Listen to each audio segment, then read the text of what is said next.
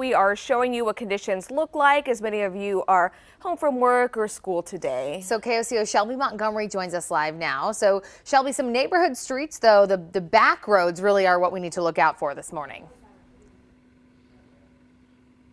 Shelby, Alejandra, good morning. Yes, so my photographer and I, we've been driving around the metro all morning.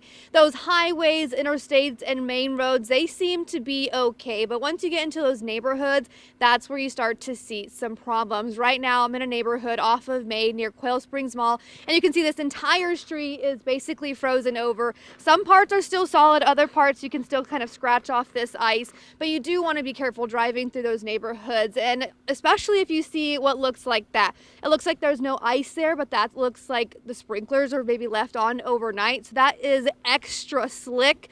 Again, if you're driving home or leaving home to go anywhere today, you do want to be careful leaving those neighborhoods, especially your driveways and those sidewalks. So sidewalks can be slippery as well.